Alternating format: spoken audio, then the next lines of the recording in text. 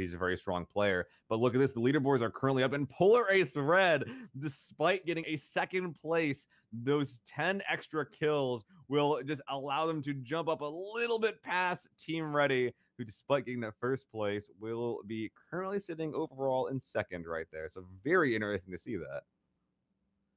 Yeah, that is crazy. That's awesome, though. I mean, if you frag out like that, you deserve to be the top team here. And I think that's exactly what they did is they took the initiative to really frag out, get a lot of kills, and that's what pushed them ahead. So congratulations to Polar Ace Red.